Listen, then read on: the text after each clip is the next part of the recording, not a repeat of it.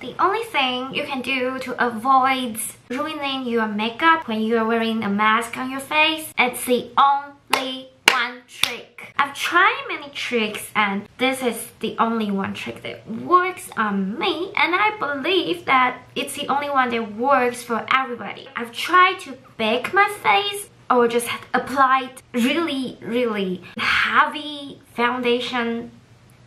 Didn't work. The only one trick that it has worked on me and my friends is, just apply makeup on your mask.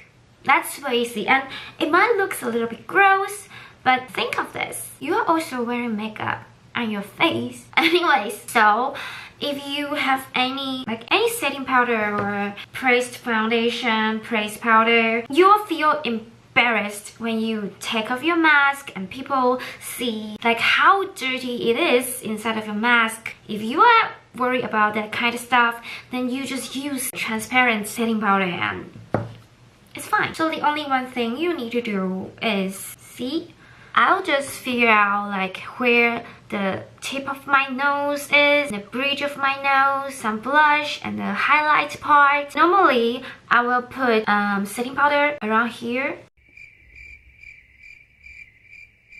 And it will look a little bit dirty because the setting powder I'm using, it has color. Yeah, if you feel this is gross, I'm the one who wears it. It looks gross, I know. And the next step, you just figure out your blush part.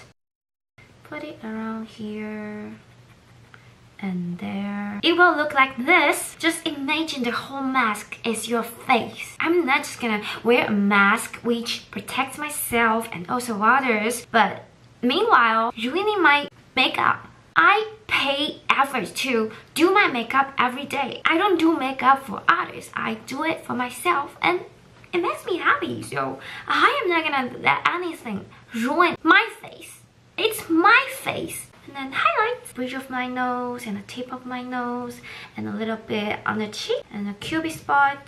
In the end, you'll get a magic mask. Final step, get rid of extra powder and you just wear it.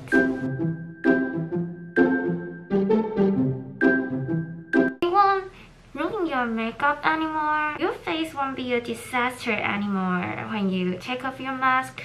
The makeup stays for all day long. I know. Weird video, right? But just my life. Yeah. See you next time.